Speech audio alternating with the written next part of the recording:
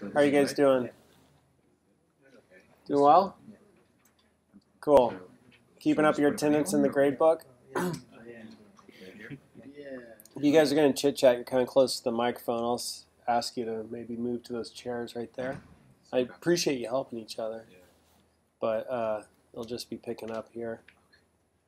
Do it. It's cool. You got two chairs, one there, one there. You can just slide on over and keep working. It's not a reprimand. It's just a video production quality issue. You guys could talk all you want. Back in the corner. Jose, welcome. Glad to see you. How's it going? Cool. How are you? Pretty good. Right on. So I wish that web programming was like, it takes a lot to wrap your head around it.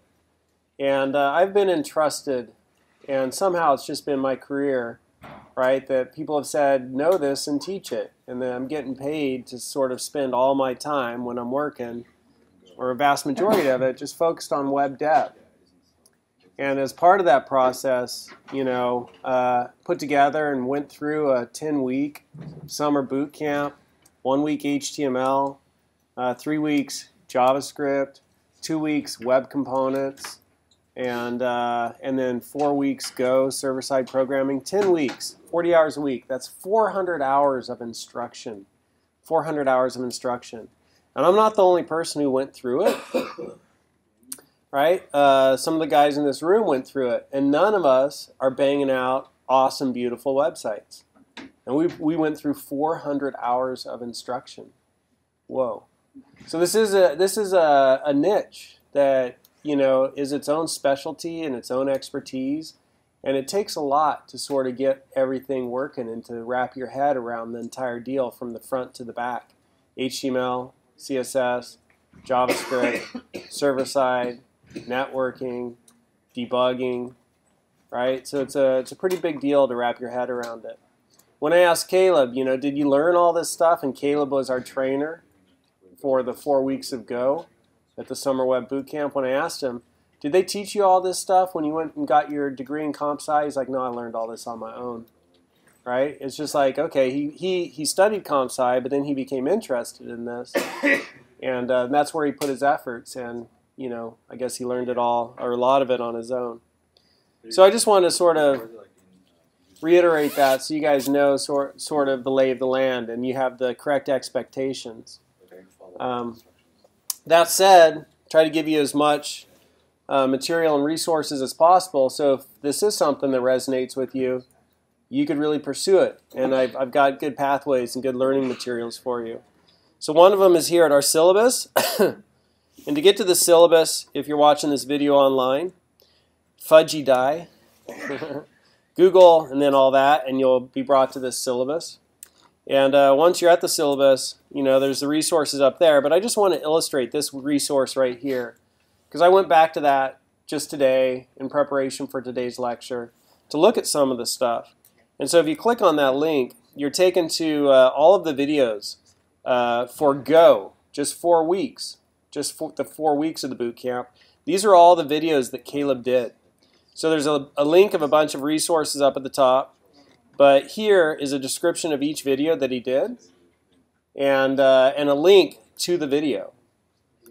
Right? So the first week, day 1, 2, 3, 4, 5, the first week was all the language, and then week 6, we started to get into web stuff.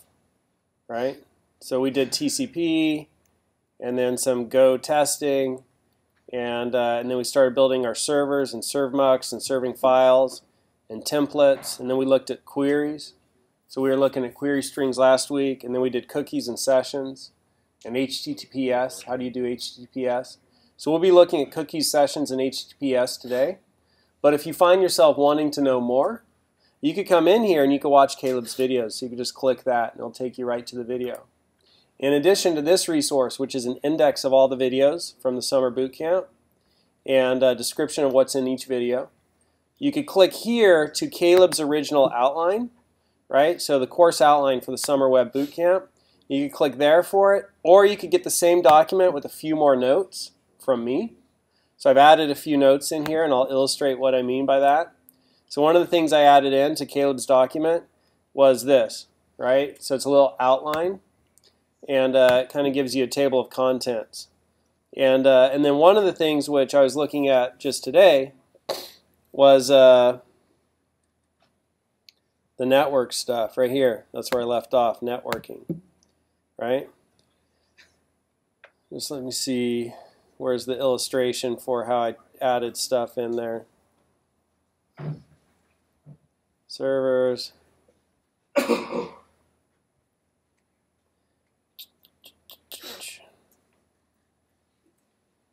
Well, the illustration is the table of contents. What I added in was actually over here, week 5, week 9, right here. I added this in on this document today.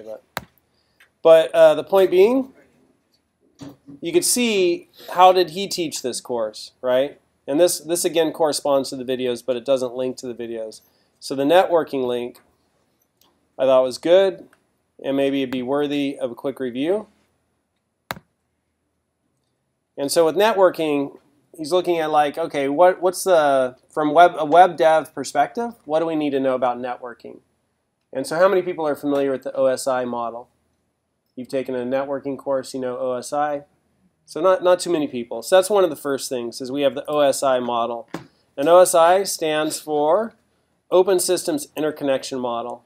So it's kind of a model for networking, and it has these different layers. 1, 2, 3, 4, 5, 6, 7. The physical layer, that's the actual physical connection. Ethernet, right now my computer's connected to Ethernet, that's the physical connection.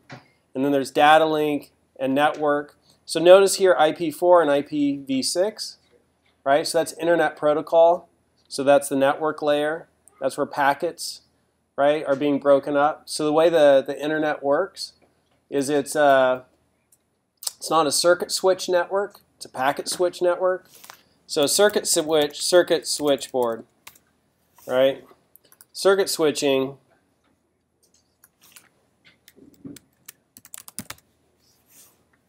circuit switch phone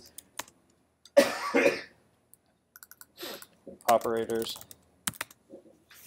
There we go. So old school circuit switching. This is like old school circuit switching. You guys seen this in movies? Right? So you want a connection, it's just a physical connection. And if that line gets cut between who you are talking with, you know, the line connecting you and the person you're talking with gets cut, you're done. Right? So that's a circuit switch network. How many people this is like new information? Circuit switch network. Raise your hand. So then we have a packet switch network. And packet switch network, let me see what I get with switching. There's a nice image sometimes.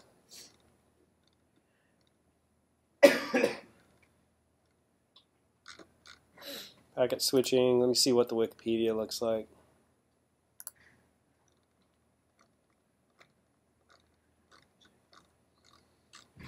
All right, I don't like any of these images.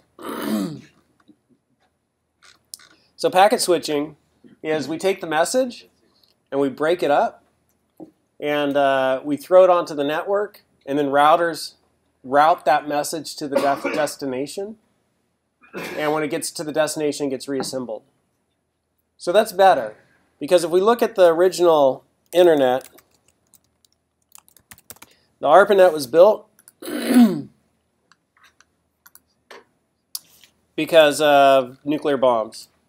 And if LA was talking to, it's not, there we go, that's cleaner. If LA was talking to Washington, D.C., and it was a circuit switch network, and they were on a line that went through Denver, and Denver got blown up, LA is no longer talking to D.C., right? Circuit switch network. Packet switch network, we throw our information onto the network, and it's got routing information, and then routers are like, okay, I got to get this packet to D.C., right? Denver gets blown up. Can't go through Denver anymore. Let's go through Houston, right? The network just routes it a different way. So you could blow up cities, and your communication can still occur. All right? So that's packet switching, circuit switching versus packet switching. So circuit switching has been still around for phones for so long, though, because it gives you a nice even stream. With packet switching, you may hit some part where there's a whole bunch of packages coming in all at once, and it'll slow down as it tries to process all the different packets that are going everywhere. Whereas with circuit switching, you just have a dedicated line, so you guarantee it'll take this amount of time to get them every time.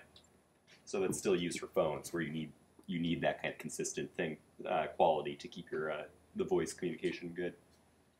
But for the internet, it's not really needed.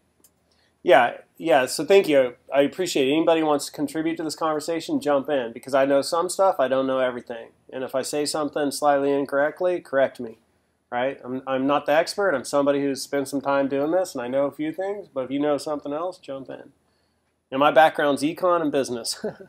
So, right? I didn't have the benefit of taking the network class.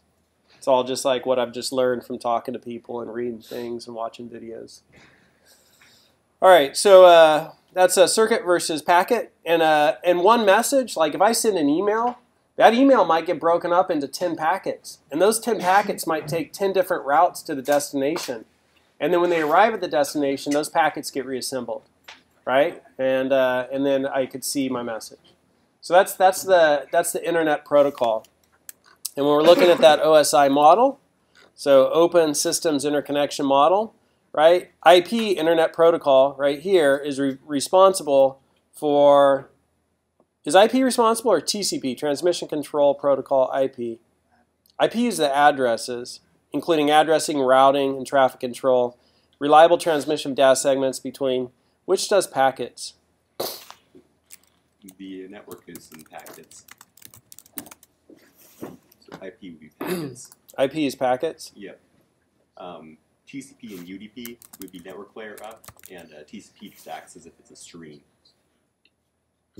Packet switching, required packet, IP packets, maybe lost Internet Protocol packets. So IP is the packet level. Is that right? Mm-hmm. All right. So anyhow, we've got these different levels, and here's IP, Internet, and then TCP, Transmission Control Protocol. So reliable transmission of data segments between points on the network, including segmentation. So this is the packeting part. And then this is transmission of data, transmission control, right? Transmission, that makes sense. And then up here, we have HTTP, we have TLS, Transport Layer Security. Yep. Is that right? You're hovering over it. Oh, it is giving me a tooltip, Transport Layer Security, TLS. So that's the new SSL. It used to be SSL. And Secure Socket Layer, is that what SSL stands for? Pretty sure. Yeah, I think so, yeah. Secure Socket Layer. SSL, Secure Sockets Layer. There we go. But now it's Transport Layer Security. So here's the transport layer, right? But interestingly, TLS is listed under our application. So TLS is below HTTP, even though right there it shows it at the same level. So you have transport, you have HTTP, and TLS kind of falls in between those two. I'm not sure where it belongs. This, by the way, changed from over the summer. Over the summer, HTTP was listed under session. So somebody modified Wikipedia and said that's wrong. You know, should be up at that layer. Anyhow, those are just different layers. And in web dev, we are working, you know, basically the TCP layer up to there, right? TCP, HTTP, TLS. So today, if we get far enough, we'll look at doing TLS. So TLS is the new HTTPS, not SSL. And there's HTTP, the HTTP protocol, Wikipedia, find 1.1, right? In 1997, and I think we're still using 1.1, or is it 1.2? I think 1.1 is 1.1, right? Yeah. That's what people are using. Yeah. So I'm not sure. The version of HTTP in common use occurred in 1997, although this was obsoleted by this in 1999. Well, what's 1999's version? Still HTTP 1.1. Yeah, they fixed errata in a backwards incompatible way, which is annoying. What did they fix? Errata, various Just spelling and errata? Got rid of the rats? Miscellaneous issues. Errata. An error in printing or writing, a list of corrected errors, just odds and ends. Mm-hmm. So that's HTTP 1.1. And interestingly, HTTP 2 is on the verge, right? So we're soon to see HTTP 2. And there's this great article yesterday, which I emailed to myself.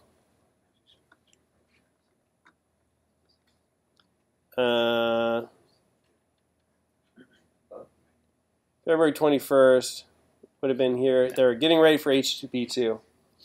So Smashing Magazine. I'll copy this and put it onto our syllabi. And I'll just put it right here.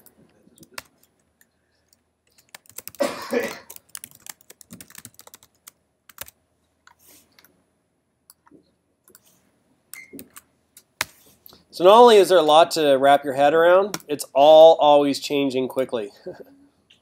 Though HTTP 1.1 has been around since 1999, so how quickly is 17 years? But this is a really great article, and the implications are about performance. And so one of the biggest implications is that with HTTP 1.1, you really wanted to limit the number of your requests because that had a super negative performance impact. With HTTP 2, one connection can handle an unlimited number of requests, and so you no longer need to do that. So with HTTP 1, we might put all of our images onto one big image called a sprite, and then just access different areas on that image. And that way, we've only asked for one thing from the server, or the client only asked for one thing, or the server only had to serve one thing. That's HTTP 1.1. HTTP 2, serve each of those images individually. Don't give somebody a 48 megabyte image file when all they need is 3 images on it. Just give them those 3 images, right? So there's some pretty big performance changes for how websites are built, and this article talks about that. So kind of interesting. So just sort of looking at some of this stuff. So on the note of HTTP 2, last Thursday, I think, Thursday morning, Go 1.6 came out, and it adds support for HTTP 2 to their their HTTP library. You would use it the same way, but it will support HTTP 2 protocol if the web browser is using it.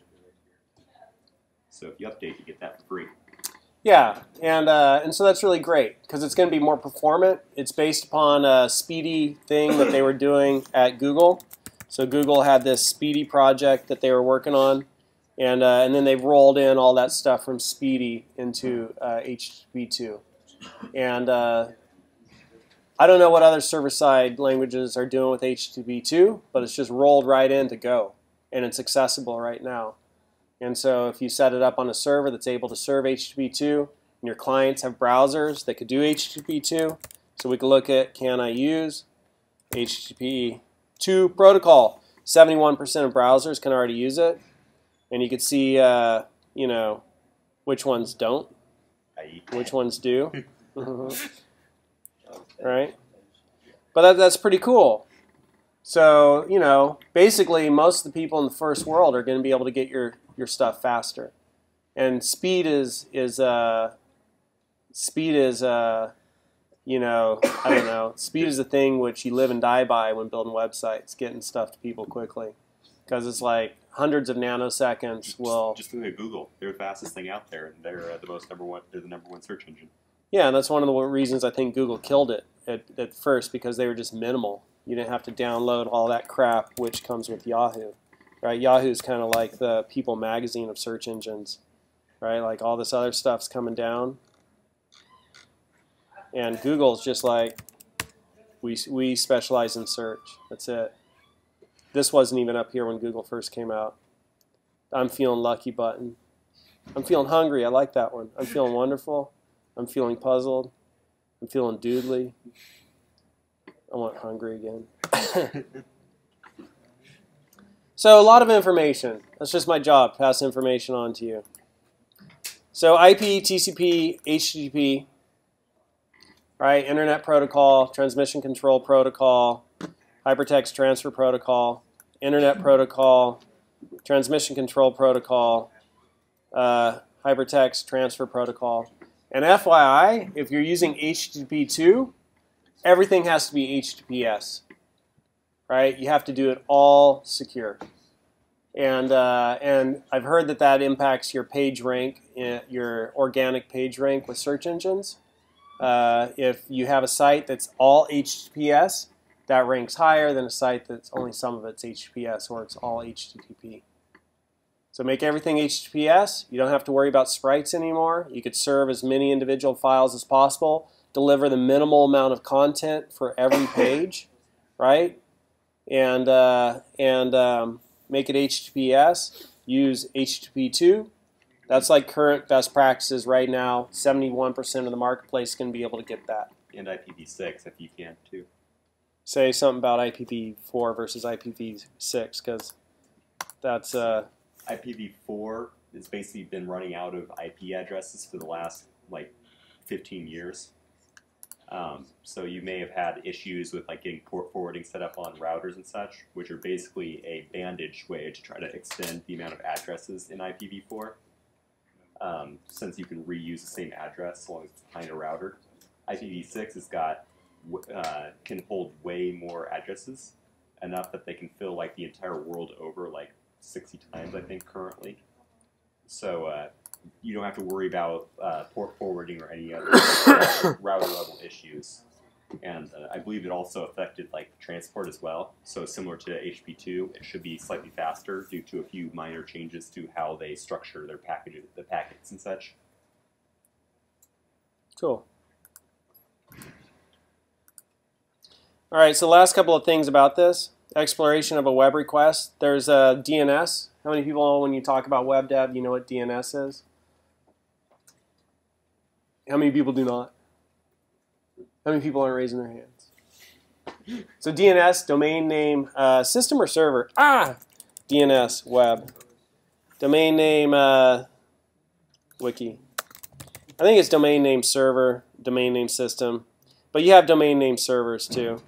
All right, so domain name system is basically a resolver, because everything on the web is IP address.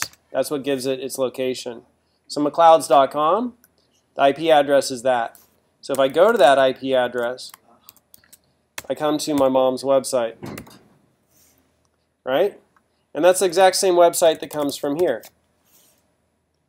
And so basically, when IP addresses were hard for people to communicate, like phone numbers, not a big deal, right? We give people our phone number for a long time. That's how phone numbers worked, right? And you'd just be like, hey, I know my best friend's phone number by heart. I know that, right? So, but hey, what's your website? 722931.4. Cool, man. I'll check it out. That's the original days. But then what happened with phones? We no longer have to remember people's phone numbers because it's just in your phone and you just tap, the picture and their name, and it tiles it for you, right? So the picture and the name knows the phone number. Yeah, you got the funny sounds.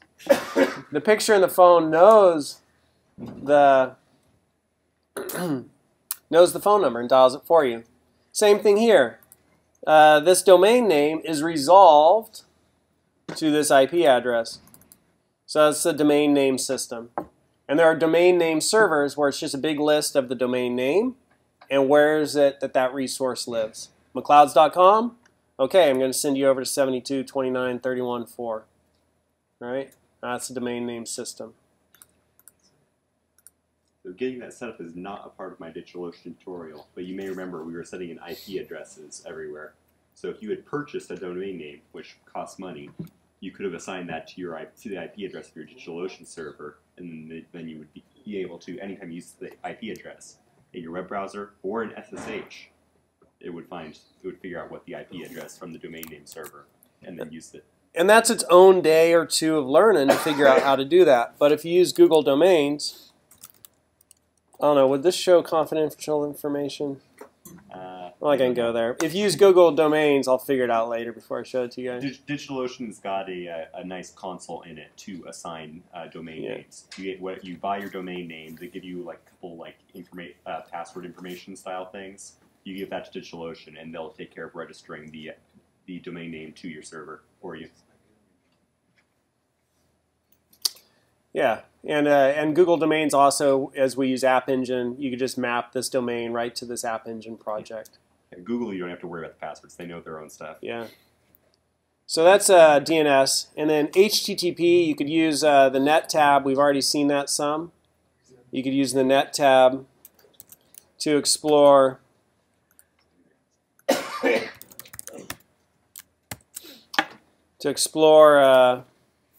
things about a request. Network tab. All right, you could do these different things here. That's a 2005 website. I know it's no longer cool to build with sound. Anyhow, the Net tab can help you explore the HTTP requests and the different things that have been requested and sent back. You could click on these to see like headers, preview, response, cookies, timing, right, for each one. The developer tools in every browser is different. Chrome's got the best ones currently, although Firefox is probably second. Yeah, Chrome learned from Firefox and beat them. Pretty much. You could also use a program called Fiddler. I've never used it. It was just talked about at summer boot camp. Wasn't shown at summer boot camp.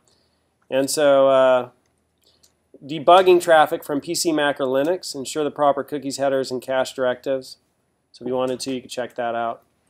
And then for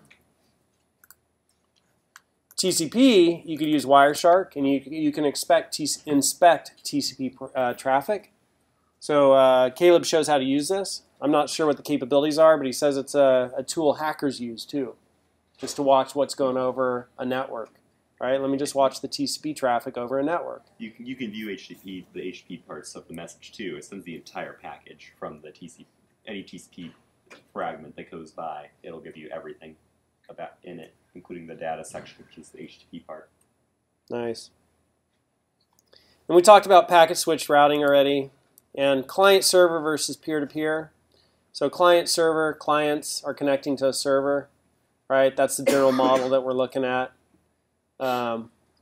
Clients and servers, clients are kind of like in a restaurant, right? They ask the server for something, the server gets it and brings it back to the client. Here are your French fries. Right, but we're saying, hey, give me the home page. Here's your home page, client-server model. A peer-to-peer model allows connections from peer-to-peer. A peer asks a peer for something. So in that model, the peer can be client or server, depending upon whether they're asking for something or being asked for something. So that's like BitTorrent, right, where, hey, I'm asking for this, and the server says these people have it, and then they start giving it to you. So it's not the server that's serving you the file. The other peer is serving you the file. So there is a whois deal where you can look up domain information about people, and if it's not private, you could see who owns a certain domain. So you could Google that on your own. So that's just a little bit of information from the summer web boot camp. And I encourage you to take a look at that link, right? You know, look at this article. It's a good article. And then also take a look at this index of videos and just kind of go through them. And up at the top, you have that link to some additions right there, but you could go in and just see which different videos are interesting to you. All right. Anybody have any questions?